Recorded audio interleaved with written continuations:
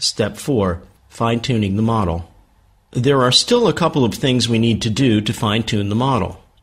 We will perform mostly SEOs to handle this. With the next preset view active, bring up the SEO palette using the Design Solid Element Operations menu command.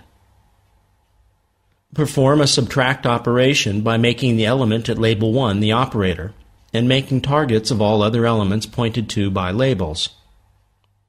Select Subtract for the operation, and click Execute.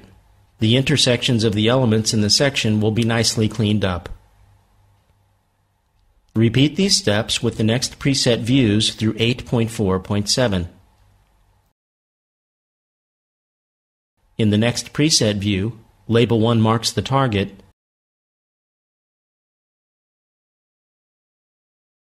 and the other 3 labels mark the operators.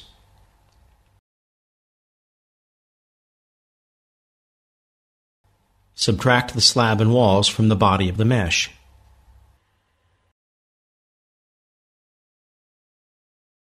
Activate the last view in this step. Select the Marquee tool and draw a rectangular selection area from Label 1 to Label 2.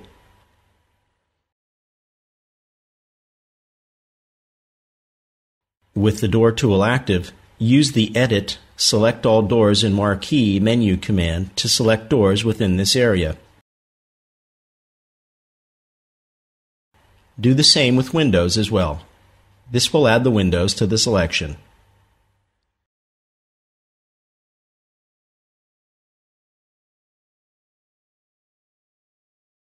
Use the Edit, Move, Drag menu command and drag these elements vertically so that their tops align with the tops of the other doors and windows in the elevation.